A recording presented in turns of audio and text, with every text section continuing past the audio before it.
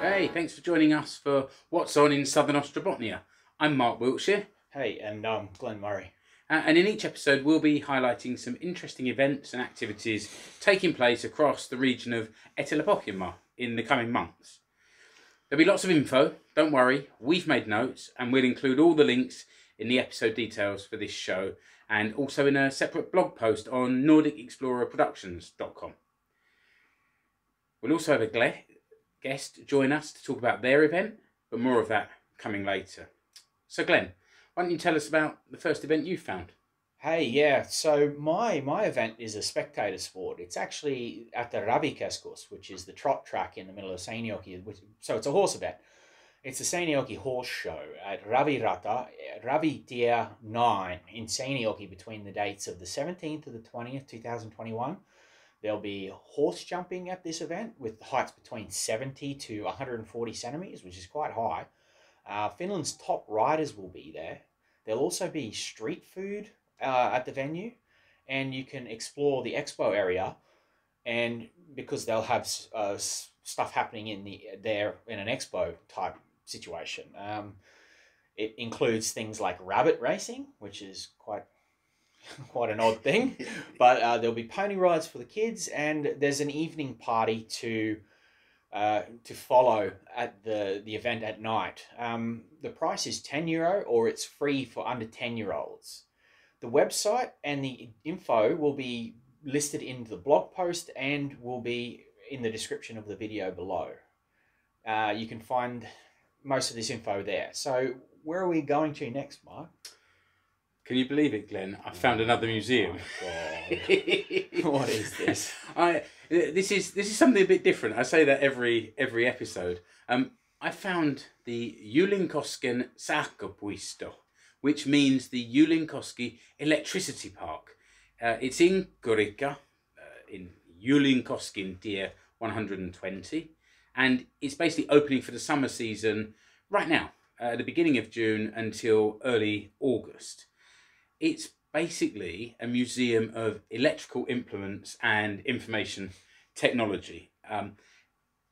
A wide collection of radios, telephones, gramophones and computers, like old home computers and things like that. Just like you, mate, stuck in the past. Well, that has maybe the case. That's why I like museums so much. This place is set in beautiful Oakland countryside with a 1.5 kilometre walk alongside the river to a Laavu. So it's a place where you can have a rest, light a fire and grill some of those traditional Finnish makkara before starting your return journey. It's good price as well. It's €5 for adults, it's €2 for retired people and students, and there's also discounts for larger groups of people as well. Website and other links with the pictures of the nature trail and whatever are in the blog post to follow. So I guess I'll follow on with another event, a live event. It's actually coming up, and if you haven't seen it all around, posted up all around on the roads everywhere, we'll let you know about it now. It's a live entertainment event. It's Sirkus Tähti, right? So the location of this event will be in Uimahalli Kenttä in Seinäjoki, and it'll be between the dates of the 12th till the 13th of this month. So that's a circus pitching up in town next to the swimming hall, right? It is, yeah. And they're only here for a couple of days, and they must get good at packing tents up, because they were just in Natopus like a day ago. So they're moving around the area quite quickly. Yeah, okay. Quite quickly, yeah. But they're in Seinäjoki, so the duration of the show is around 2 hours, including all the intervals. The tent has heating. Not that we need any more heating. Not right now. No. It's actually we've actually had some heat for once in this country. That's why I've got this hat on to keep the sun off my hat. I've got this hat on to actually keep the sweat out of my face. But the program is suitable for all ages. Attention, they use like live music effects and stuff, which could be quite loud. So they're telling us to maybe take some some earmuffs for the younger children, so that they don't have some hearing damage. The prices depend on what type of seating you take. The seating, the ringside seating, A, B, or C ringside seating, right up against the action, is €26 for an adult and €22 for a child. And for the back seating up the back, which I think is maybe a little better because you don't end up in the show, or getting squirted by water by the clowns, and you know, you get to see everything properly. But that there starts at €23 per adult and €19 for children, which is quite good. The box office, or the ticket office, it opens an hour before the show if you want to buy it from the venue, but you can also buy the tickets from Ticketmaster online also. The ticket office takes cash and most bank cards and credit cards as payment.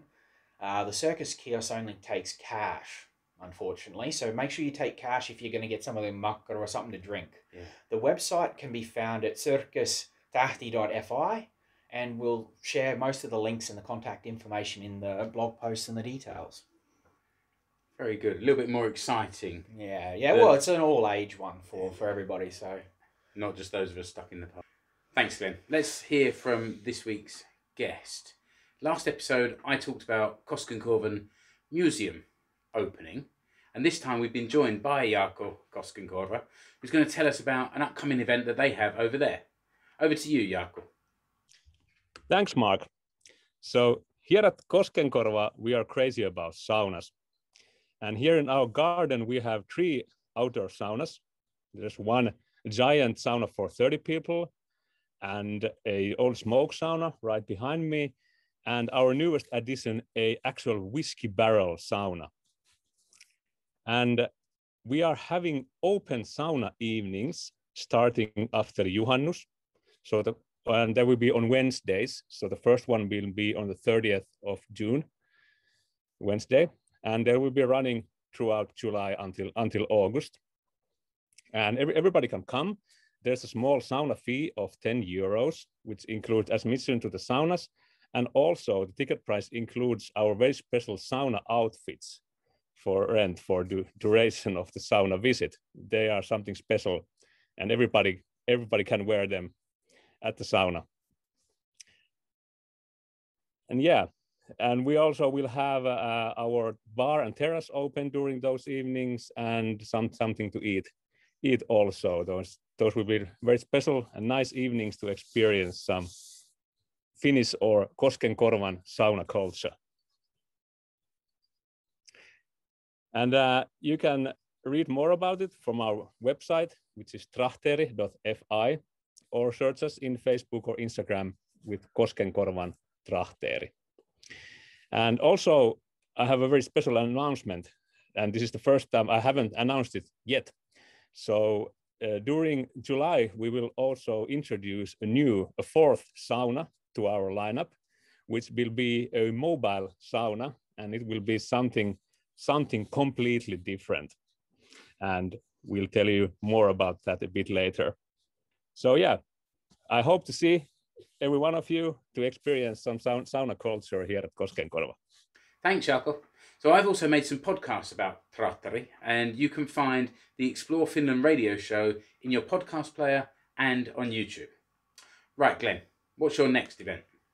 My next event is another one that's actually posted on roadside signs. This isn't from the Epic Gallery this time. Have you been doing all your research just driving around town? I have been driving around, and just because it's summertime and everyone's starting to put their events out there on the road. But for all the foreigners out there that might not be able to read these signs or don't know what these are, that's the whole idea of taking this and putting it in this information and finding that information to put it in the area where you can all find it. But the next event is actually a market event. The Kansain Valley set Suuri Markkinat, or the International Grand Market. It's going to take place where all of Seinäjoki's events take place on the street. At Kirkkokatu, where Tango Markkinat takes place, where Race and Rock takes part.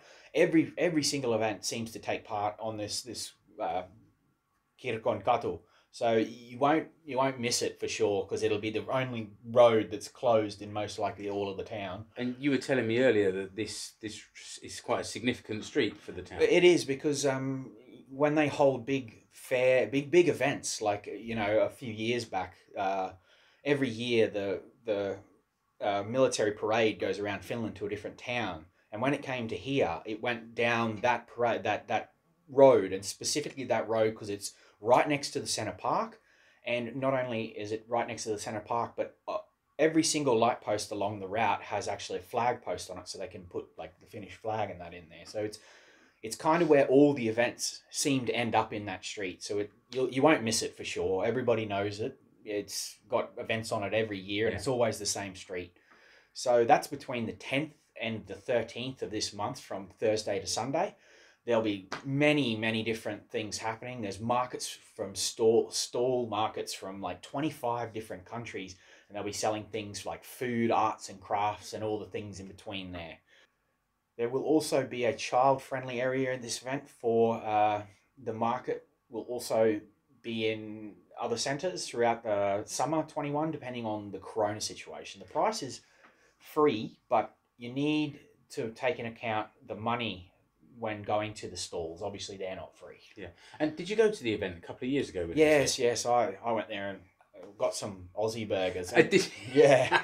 Yeah, I did the same. We went a couple of times. Once we had Mexican food, and another time we had an ostrich burger and a crocodile burger, I think. So it was, there's some really interesting exotic stuff to be found. Yeah. Like anything, this is a traveling markenat, so it will show up all over. There's the internet site and all that. We will post in the description below. And if you end up missing the Seinäjoki one, you might be able to catch one of the other towns' markenats in the future in summer. So, it's worth checking out if you can. And, it's good fun. Just another traveling one. I've found participation sport now. This is evening guided kayaking in Ähtäri. Oh, wow. So there's 2 more dates available, Monday the 14th of June and Monday the 21st of June.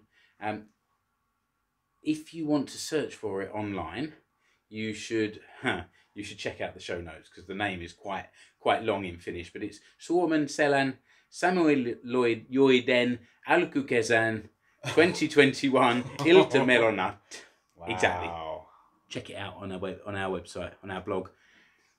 Each week it's 2 hours kind of expedition with a guide to show you the way, and I think it's a really lovely way to check out Ähtäri's scenery on these long white summer evenings that we get at the moment. Yeah.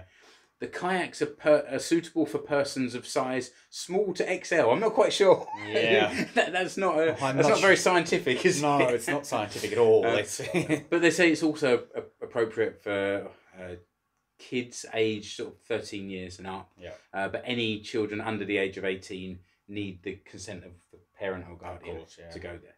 And price is not bad, actually. It's €20 to hire a kayak. That's cheap. Yeah, with a guide as well. With a guide and a kayak. With a kayak alone, that's usually closer to the 100 mark. I think so, anyway. And what's even cheaper is if you've got a kayak, you can just rock up and join the tour and get shown around for free. Yeah. So the best place to find information for this, there's a Facebook event, and again, the link will be there in the blog post. Yeah. Have you got something a bit more exciting for us again? I love my high octane sports. You do, don't you? Yeah, so we've got something that's quintessentially Etelä-Pohjanmaa. Now this here, I've been hitting Seinäjoki pretty often. It is because this is the capital and summer has started. It's a bit easier to find things to do in Seinäjoki, but this one here is a motorsport. It's the Pohjanmaa Rally. So right now, we don't actually know where the route is, because you will be told the route closer to the date, because they're afraid that people will go out there and try and race the track or practice the track before the rally. So it could be sort of anywhere in Etelä-Pohjanmaa. It could be anywhere in Etelä-Pohjanmaa. So this is the Pohjanmaa Rally. It might end up in Järvi, but I wouldn't assume so. But you never know, because it is the Pohjanmaa Rally. They don't like giving out the racetrack information and the special stage information, but only before the race. They only do it a couple days before it, and when they have the official test drive days, because they're afraid 16-year-olds or whatever, people have just got their licenses will get out there and give it a go and crash into a tree or something. And these roads are used as actual roads during the week. So they try and keep that under hush-hush until the day comes up. But it's at multiple locations throughout Southern Ostrobothnia. However, the race HQ, it's the same every year. It's Hotel Sorsenpesser out in Dornova. The dates that it will be happening is the 18th of the 6th to the 19th of the 6th.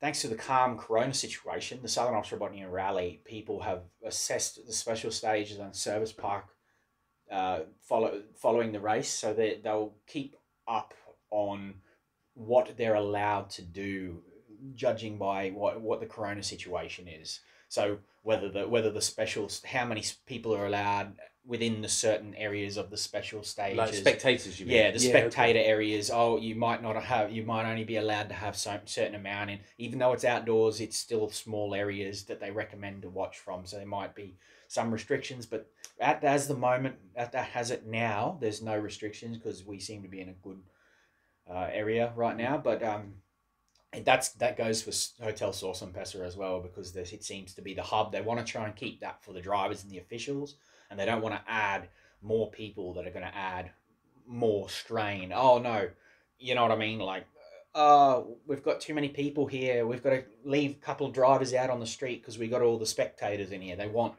that area to mainly be for them. As of now, everyone can go there, but they'll keep up on the situation. So you see the expanses of the Pohjanmaa through this. This will happen. What is it?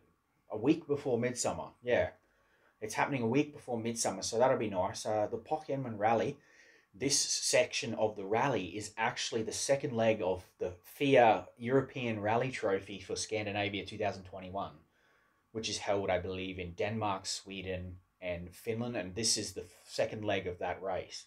The price for the rally pack, which means you can buy a ticket and go to any special stage you want, is €25. And for just one special stage, you can pay €10 per ticket. So it depends, if you want to only watch one, €10 is a good saving. Yeah, there's no point in paying 25. If you want to do 3 or 4, you're better off buying the rally pass. You might not make it to all the special stages, but if you're going to do more than, I'd say, one, you probably should. If you're doing about 3, I would buy the package. So this could be 3 different stages on one day, and you go and check out one and then move to the next one. And that's what the rally pass allows you to do. It just allows you to keep entering each stage. Whereas if you've only got one special stage ticket and it was stage 1, say stage 10 the next day is the same stage, you are only allowed to access it for that stage 1 on the day previous. I checked out the website, and on the English language page, they didn't have the information about where to buy tickets. So it is on the Finnish language site. So when you go to the pohjanmaarally.fi, leave it in Finnish and stay in the Finnish page and just use Google Translate, because it'll tell you how much all the actual monetary information of what you have to pay and all the stuff on the Finnish. The Finnish page has all the information, just translated on Google Translate. The rally packages and their locations, you can buy it from Neste Tervajoki, ST1 Ylistaro, Neste Jopi Seinäjoki, Neste Jalostuli Jalasjärvi, Neste Seinäjoki, Shell Tampari Lapua, Rengastie Autotarvike Seinäjoki, Hotel Sorsenpesser in Seinäjoki, and Sio Puisto Hulimi Laihia. And you set yourself a challenge there. Oh, I did, yeah. you beat that challenge. Yeah, but there's only a few in there that I've never really heard before. But the information will be in the. Are you going to go to the rally? Yeah, I will. I always go. I go to the World Rally Championship, and this one here is a bit better because it's not in Jyväskylä. It's hours away. You can actually just come here and do it. So you'll probably see a guy looking a bit like this, and if you do see him, go and say hi and let him know that you watched or listened to the show. Yeah. Okay, let's calm it down a little bit. I've been a little bit self-indulgent here because I've chosen an event that I'm organising. But hey, why not? It's a picnic. We've called it a very Finnish midsummer picnic here in Seinäjoki, up at Kurikka, which is the beach and lake next to Seinäjoki Hospital. And there's a little place there called Luontotalo Kapaliikko. Now, it's on Wednesday, the 23rd of the 6th, so it's just before everyone starts to move away for the midsummer holiday, and probably for their full summer holidays. And it's been organised by the association that I'm one of the founders of, called Etelä-Pohjanmaan WIISE ry, and we want to encourage as many Finns, immigrants, people that have moved to this area to come there to meet with us, because that's kind of the aims of WIISE, and to make new friends and to do a bit of networking, but mostly to eat makkara and play some summer games. Yeah. Hence, and so we're going to have this mölkky game, a very traditional Finnish game where you stand up some skittles and you have to knock them down with another lump of wood, really. And we want to get people playing together and meeting. And it is a picnic, but we are going to provide some makkara. There's a small mökki there next to the beach that we've rented out. So if the weather turns a little bit, people can shelter. And the fact that we've organised a picnic at midsummer means it's bound to rain. So we'll probably need that mökki. It's a free event. Obviously, bring your own picnic food, bring your own drinks, but register beforehand so that we know the numbers. The website is wiise.fi, wiise.fi, and we'll put some other links in the notes to the Kapaliikko Facebook page so you can see what that place is all around. Now, before we wrap up this show, Glenn, you got a cheeky special mention, haven't you? Yeah, I've got a bit of a special mention because we're a bit of a tight-knit community in the Munakka area. Munakkentie in Munakka, it's known for being a very nice, windy, very long road, and a lot of old cars seem to cruise it. A lot of old cars in summer when the weather's good, or a lot of motorbikes go for a ride down it. We've had a little kiosk, such a beautiful little kiosk, just been brand newly built, and they've just launched and opened this past weekend, and they have at 7 o'clock upward till 1 in the morning. They serve alcohol, which it's beautiful. It's in this little picturesque halfway down the road from either end, I'd say, around about halfway. You'll see the signs, kioski, Munakkan kioski, if you want to search for it on anything else. But they've got great hot dogs. Oh my God, the price, they're just so cheap, and they're such a good hot dog. They're nice cooked and good food. They have vegan options as well. They've got ice creams, drinks, they've got everything. And they've got alcohol-free beer so that they can serve that before 7 o'clock at night, but they have an alcohol license from 7 till 1 in the morning, which is great because they will actually have a little TV that they pulled out, and we were watching the ice hockey the other night, Germany versus Finland. It's almost like you've got a little pub there. We do, it's really out in the sticks from Seinäjoki, and you don't get many bars or pubs just in places like that. So it sounds quite a nice this little thing place. is absolutely beautiful. There is no indoor at all. It's literally a little kiosk, and it's in this beautiful green luscious field with a car park and everything. It's overlooking, the fielded area. Yeah. It's in a very nice set area. They've got umbrellas up. It's cool. The deck is brand new. Everything's there. They've got a little TV if you want to watch a game or something. You just ask them if it's not raining, because they haven't got a roof over where the TV is, so they have to pull it in and out. But if it's a fine day and you want to watch some sport, just go for it. And you can sit there and just drink beer all you like, and it's beautiful, absolutely pristine. Like I said to all the car clubs and all the motorbike riders out there, if you want a really nice drive or ride, it's a very, very windy, very long, windy road. And I know riding all these roads on a motorbike in a straight line is boring, so Munakkentie is good, but be aware that this is a little area where there's a lot of kids, so don't go flying down there like you're anything. But if you want to go for a cruise with your mates and go and pick up a good hot dog or something nice to eat, some pulled pork or a sausage or even a vegan hot dog, you go in there and grab one. Oh, it's beautiful. It sounds like it's another place that people might find you sometime during Oh, this they'll summer. find me. I've already been there like 3 or 4 times Okay. on one day already. You're a regular. Yeah, oh, just on the way home, I'm like, oh yeah, I'm going to pull over and get a Coke here. It's hot at the moment, so it's perfect because we've had a lot of old cars come in there, a lot of motorbike riders, I've never seen more bicycles on the road in my little village than there ever in my life. I've never seen that many, and it has really brought our town alive. It's just beautiful. That was quite a long, cheeky little mention, wasn't it? You can see how excited Glenn is about this place. But that's all for this episode. Thank you for joining us. Remember to press that subscribe button wherever you found us. Subscribe to the show. As we've said earlier, you'll find links to all the events we've mentioned in the episode description. The easiest place to find me and Glenn is NordicExplorerProductions.com, where we have links to our previous episodes and also to our social media profiles. That said, you can find me, Mark Wiltshire, or Explore Finland on Facebook or Instagram, or Glenn as the Nordic Tourist on YouTube and Instagram. We'd love to hear your thoughts about this show and previous episodes. We'd also love to hear about any events that are coming up in Southern Ostrobothnia that you know about, so reach out to us via our website.